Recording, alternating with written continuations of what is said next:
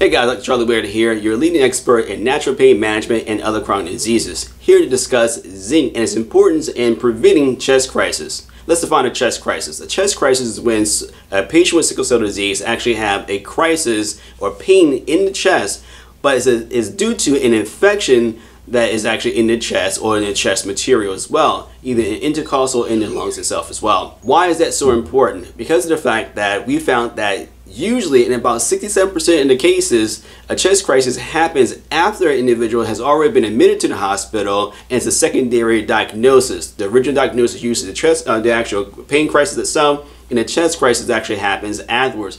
And that's due to the lower immunity of the individual. We found that in different studies, individuals with sickle cell disease naturally excrete out a lot of zinc in their natural urination on a daily basis. The cause for that is kind of unknown, but part of it is due to the fact that we see that when the sickle cell breaks itself, it releases a lot of the good antioxidants, including vitamin C, zinc, and all these other things as well. We also found inside of other studies that one was done in 2005 that they did a 3-year study with adding zinc to someone's diet. We found that by adding zinc to a sickle cell person's diet, it actually improved the person's health and also reduced the chest crisis risk by 96%.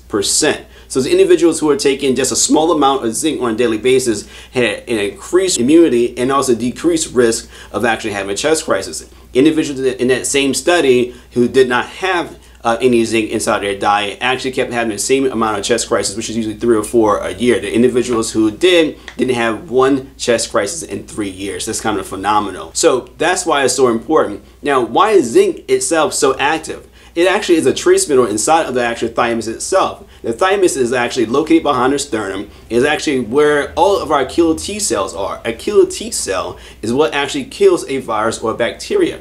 So if you don't have enough zinc in your system, it's not going to activate that thymus to sort of tell the body to kill these viruses off. So traditionally, that's why most sickle cell patients have low immunity, because they excrete out a lot of their zinc, and the zinc is actually important for what? Making sure the thymus, where all the killer T and immunity is located, is going to be able to be healthy and happy.